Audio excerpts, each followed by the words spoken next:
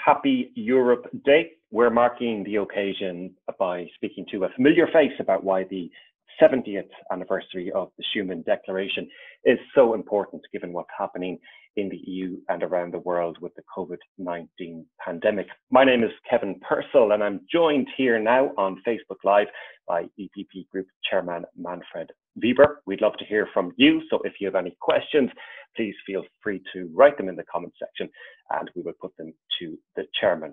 Manfred, good morning. Good morning, Kevin. Good to see you, and hello to everyone who is listening to us. Happy Europe Day to you. Obviously, this year it's a little bit different. Are you doing anything yourself to mark the occasion? Well, with the limits of the Corona regulation, we are celebrating, absolutely, because it's a great day. For me, it's simply the day where I can be really proud to be an European, where I feel to be an European, with two aspects. First of all, on the past, what we achieved in today's European Union. So don't take it for granted that we are living now for more than 70 years in peace in Europe, that we have found a way to live together. And more importantly, that the European Day reminds us about our European way of life. So what makes us to be an European? And if you consider things like the social market economies that we have, even in poorer countries like Romania, we have a healthcare system. You can look to America; they are still discussing Obamacare. So that's why we have achieved so much about rule of law, about democracy as a fundamental principle for us. We have a ban of death penalty all over Europe, a fundamental principle for us, and probably above all, there is freedom. That's a basic headline to being a European: freedom of press, of religion and so on. So that is what makes us to be Europeans, and that is what we are celebrating today. And we can be very, very grateful for those who achieved this, who did the first steps, and that was Schuman and others after the Second World War. And that really set the foundation stone 70 years ago, what Schuman said on this day 70 years ago, and that led us to the EU we know today. Absolutely. And I tell you, I read again the text of the Schuman Declaration, and I really can only ask you, please also have a look on it, because it's a fascinating document. And you see that a few years after the Second World War, where only one major feeling among the nations in Europe was present on our continent, and this feeling was to hate each other, because we killed each other. So we destroyed Europe, we destroyed each other. And a few years after this terrible event, a French politician said publicly, we have to change everything. And the past was about independent, sovereign nations who built up alliances among themselves. And Schuman said, let's stop this. Let's share our sovereignty. Let's go to a higher level, on European level, to share our sovereignty. That the nations give up on their decision-making power and give it to a higher body. And the principle behind it is that we are equal, that everybody has the same right to contribute, to say, to intervene, and to block if necessary, if he wants to do so. So to respect each other. So this was such a historic event, such a historic decision. And not only that Schuman had the idea, that he was really capable to deliver, to implement the idea afterwards with coal and steel union. That was such a great historic decision for our continent. And today's Corona time again reminds us that still today we have a lot of things to consider. What do we need on European responsibility, that for our daily life, the conditions are better? What would Schuman make of Europe 2020? Would he be proud? He would be absolutely proud. I think the politicians after the Second World War couldn't have imagined to establish a Europe like we have it today. We achieved so much. The Corona crisis today reminds us, don't take these achievements for granted. So we have to protect them. Look to the Schengen situation, that we have now again an isolated national approach on fight against Corona, and a lot of border controls and even blocked borders. That's why don't risk the achievements. Let's come back to Schengen. Let's come back to the fundamental rights we have as Europeans. And that is one aspect I think Schuman would have in mind. and having this forward-looking, ambitious thinking of Schuman in mind, I think he would tell us, look to the global level. The corona crisis is also an event where probably the power, first of all, the economic, but also the political power on the global level will be redistributed. If China is the first big continent, big nation who will come economically out of the crisis, strongly out of the crisis, and would probably be the first nation who will have a medicine against, they are doing a lot in this, then they are in a way the winner of the development, and they have another social model, they have another democratic state model. So the competition is going on, and Schuman would say, let's be proud about what we achieved as Europeans. I spoke about the fundamental values of our continent, and don't be naive. In today's world, we need still unity to defend this, and that's why common approach as Europeans in foreign affairs and defense issues would be for sure one aspect where Schuman would remind us today, let's go forward, let's unite Europe again. And another founding father, Jean Monnet, he spoke about a change coming out of a crisis. We're in a new crisis now. You've spoken about the pandemic. What do you think needs to change in Europe coming out of this crisis? Kevin, first of all, sometimes I'm a little bit, I'm sad because sometimes, not only sometimes, very often, we need a crisis to understand what is needed on European level. I would wish to see that Europe is clever enough to prepare itself before we have a crisis. So that's why Monet is right, but I would really love to see that Europe is clever enough to do it before.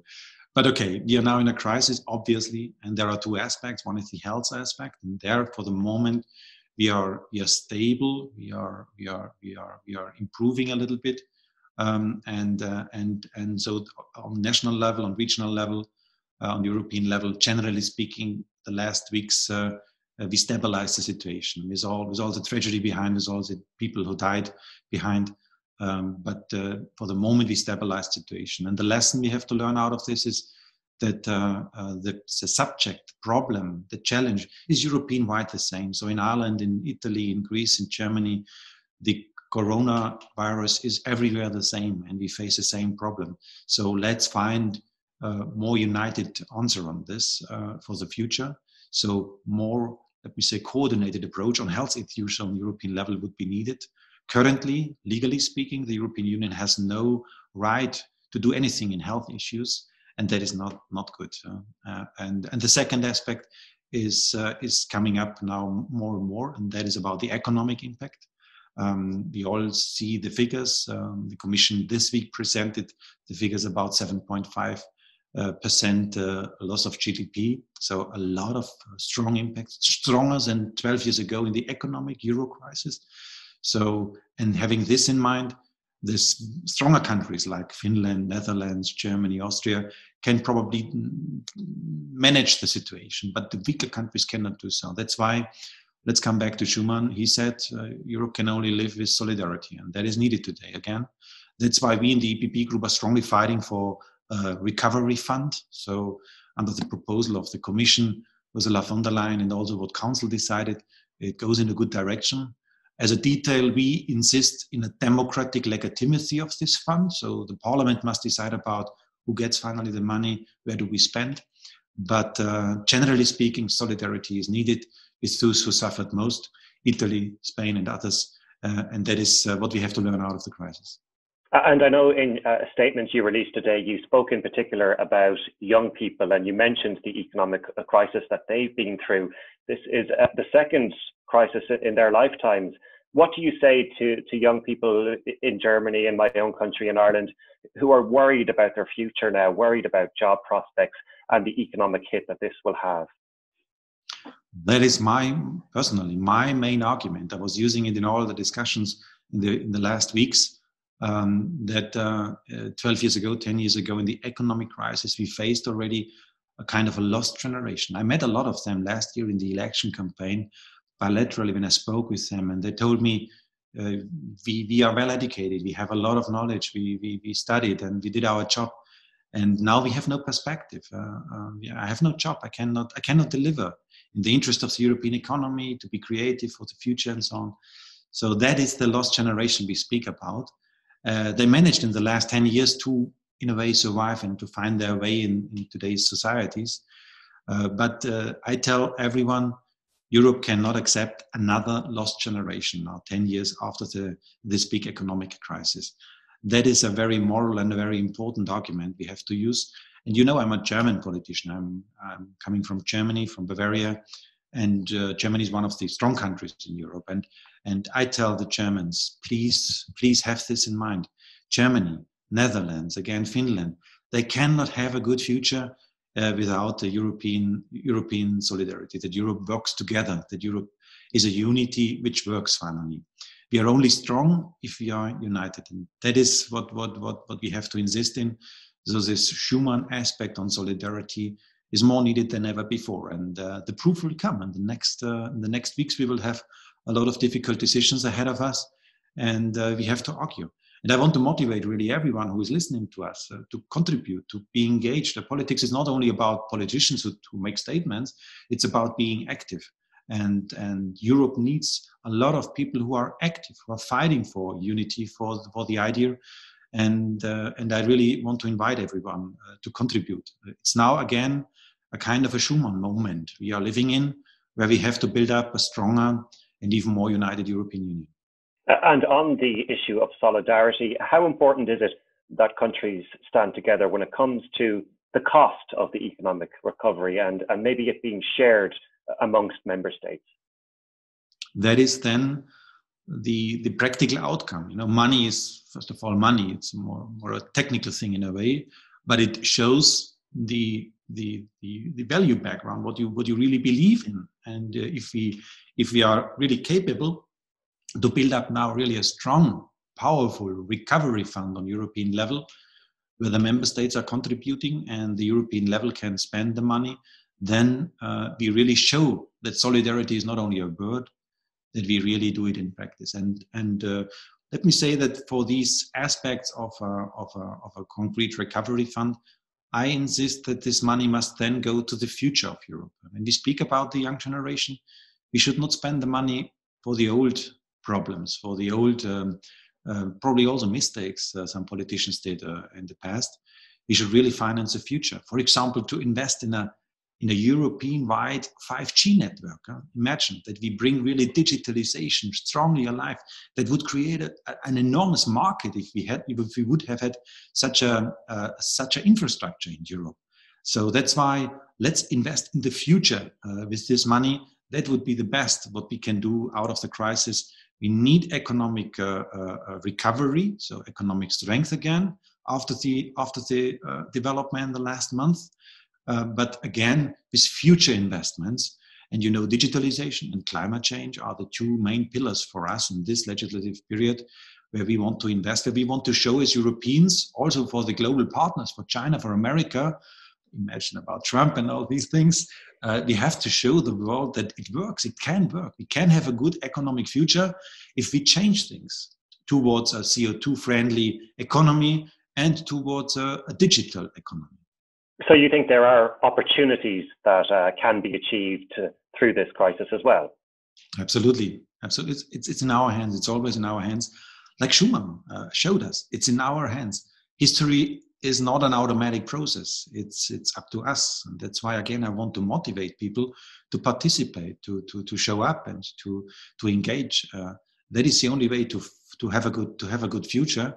And always this engagement, this future orientation, always on the base of our fundamental principles. And we have to defend them internally in the European Union, and we have to show to the global level that our fundamental principles, I call them the European way of life, how we think that a society should be organized, should work together, such principles we identified in Europe today are also a global model. So we want to show the world that this is a good example. We show a good example.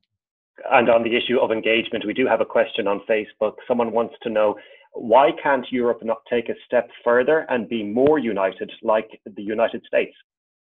Yeah, that's the idea. And And we are not going through a civil war like the Americans did to establish their nation on a higher level. We do this through argumentation, through discussion, through a democratic process. And for strengthening the European Union, we will face this now in the recovery fund aspect. To strengthen the European Union, that means unanimous vote on the member states level. So the member states must voluntarily be ready to share sovereignty. And that, again, only to underline this again, that is the Schuman heritage, that he said, let's share sovereignty. And this must always be case by case. We as EPP, for example, we are not against, let me say, sharing responsibilities. So there are still a lot of things which should be dealt on national level and even on regional level. So not everything which has to be decided in Europe is an issue for Europe. We also have strong nations. We also face regions who are responsible for their future. But on issues where we really have the need of coordination, like in the healthcare, like we faced it in Corona, then let's do it on European level. So case-by-case decision-making process. And I know that those who believe in Europe are sometimes a little bit frustrated that it takes so much time to strengthen Europe. Yes, but again, that's the way. That's the Schuman way. That made us strong. That finally, after we decided to give issues to the European level, everybody accepted it because it was a long discussion going on. Will Europe be more united after this pandemic, do you think? Well, I tell you that with today's Schengen situation, and for example, this week we also had the judgment of the Bundesverfassungsgericht in Germany towards the euro, towards the ECB.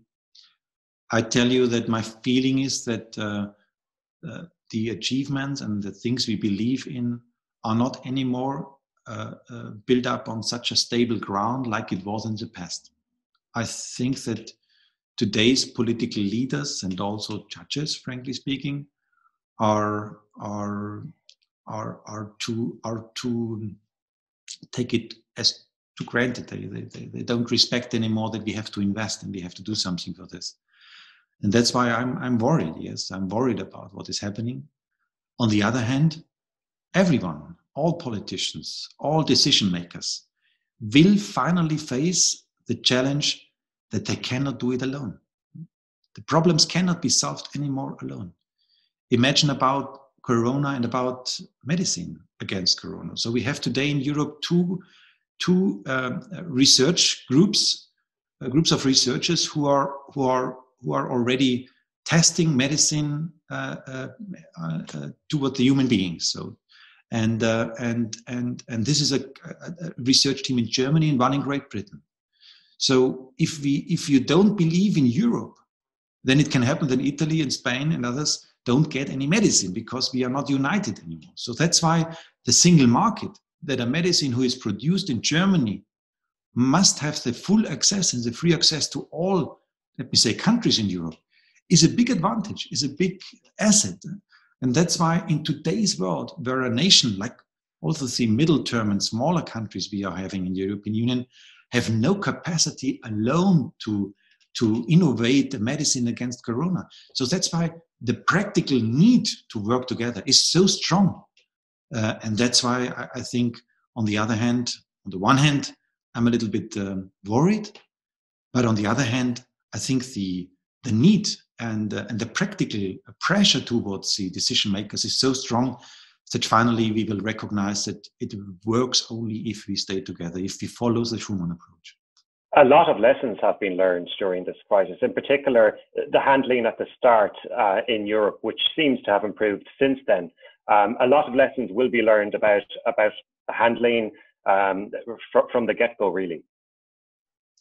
Sorry, I didn't get the last point. Just on the lessons being learned. In particular, some countries were critical, perhaps, of the EU's response at the beginning of this crisis, although the general feeling is it has improved since then. Absolutely. And together we showed, I underline this again, from regional towards the European level, that we can control the coronavirus for the moment. We have it under control. We have different situation in the countries, but generally speaking, it is being improved. But on the lesson we learned is let's try to do it together. Give you one concrete example.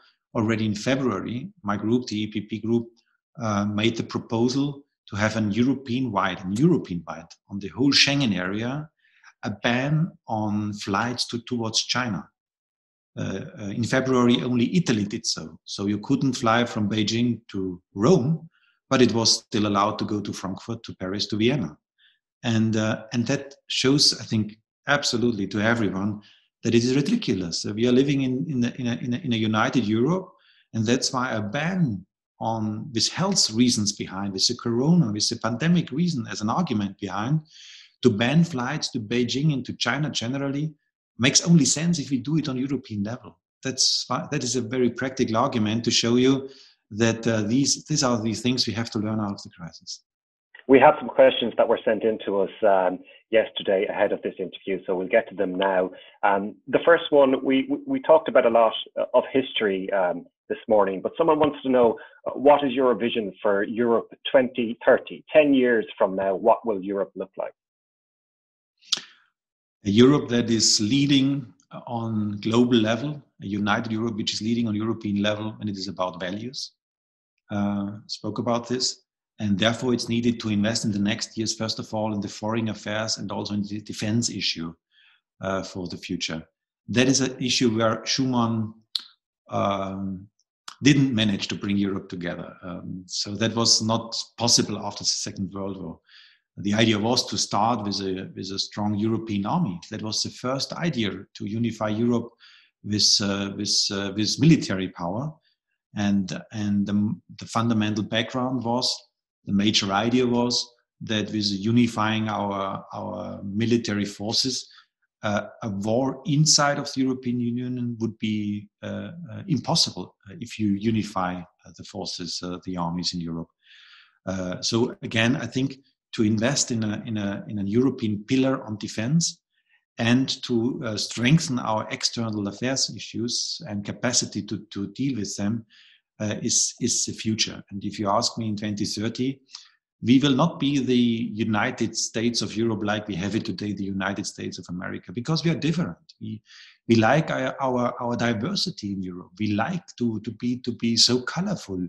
And that makes me proud to be an European, because when you go to Italy, it's totally different than in Ireland or in Poland or in Germany. And that makes us so strong, that we have so much different ways to deal with problems, to deal with issues and so on. So we will not do copy and paste. We will go our European way.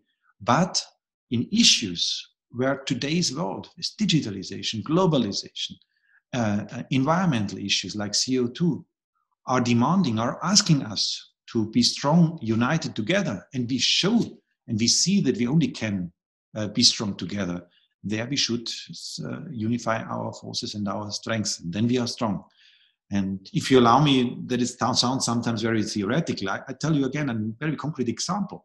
We decided a few years ago on the data protection rules for the European Union, and I met the boss of Facebook beginning of this year in Munich, in the Munich Security Conference, in a bilateral talk. And he told me that they want to have full access to the European market. So for more than 400 million consumers in the European market. That's why they respect on Facebook the European data protection rules. And to make it for them easier, they were using the European data protection rules also for the global business model. So we as Europeans, we are setting global standards in this digital world, and positive ones, because data protection is an issue we believe in. The Chinese don't believe in this. The Americans are not so clear on this, but we believe in this as Europeans.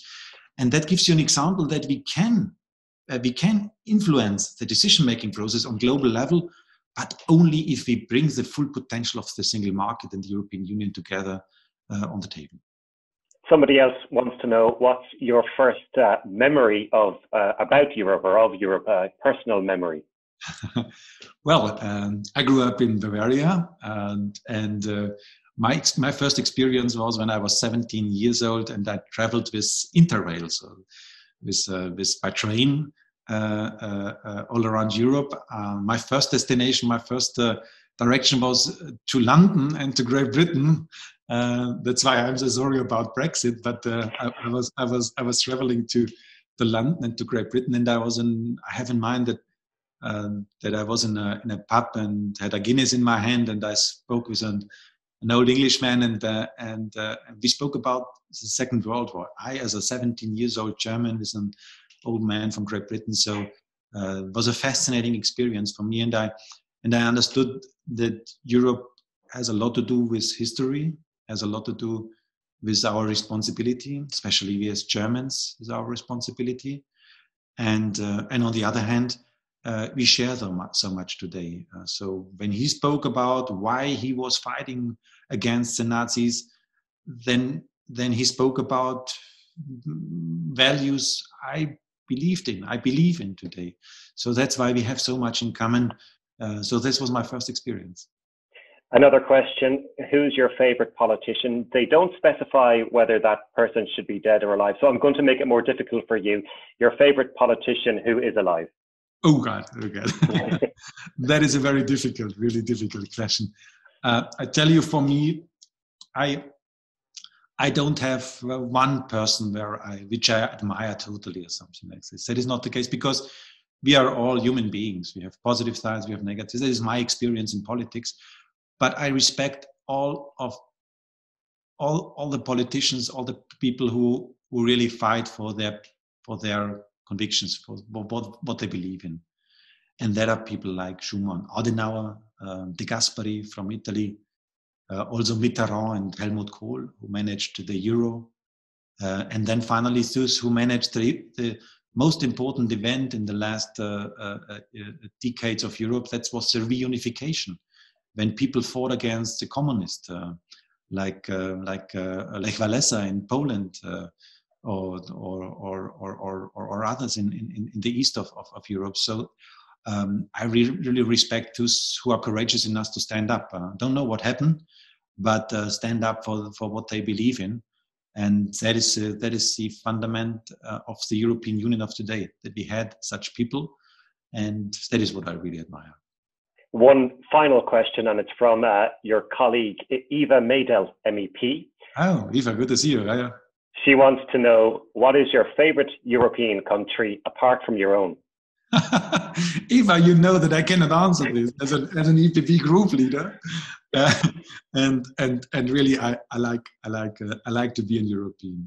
And when I'm, for example, ever in Bulgaria, it's great to be there. It's great to see the people there, and it's the same way in Ireland. So the colorful side of the European Union is a beautiful thing in Europe, and let's keep it. So don't make Europe as an institution which makes everything the same. That's not Europe. Europe is so colorful, and I like this colorful Europe. That was a very diplomatic answer from you, Manfred. We're going to leave it there. We've covered plenty of topics today, so we appreciate you taking the time on Europe Day to speak to us on Facebook Live this morning. So enjoy the rest of your day, and thanks again, and thanks to everyone for watching. Thank you. Bye-bye.